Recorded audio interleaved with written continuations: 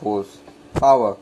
Power is the rate of doing work or rate of using energy. The above definition can be expressed as an equation: power is equal to work done upon time taken to do work, or power is equal to work upon time, where power is in watts, work is in joules, and time t is in seconds. Energy. Energy is the capacity to do work. However, there are various forms of energy, but in the field of games and sports, our main concern is about mechanical energy. Mechanical energy is the combination of kinetic energy and potential energy. These forms of energy are stated as below. Kinetic energy.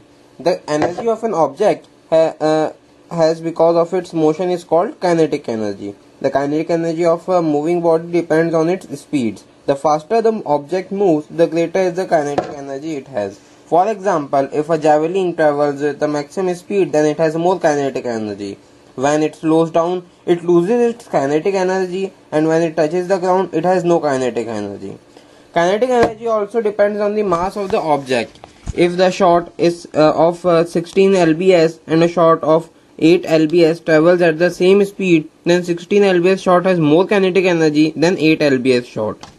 Potential energy. Potential energy is the energy stored in the object because of the position or condition. For example, when you stretch a bow, it acquires the ability to releasing an arrow with a speed. It means that the stretched bow also has a potential energy.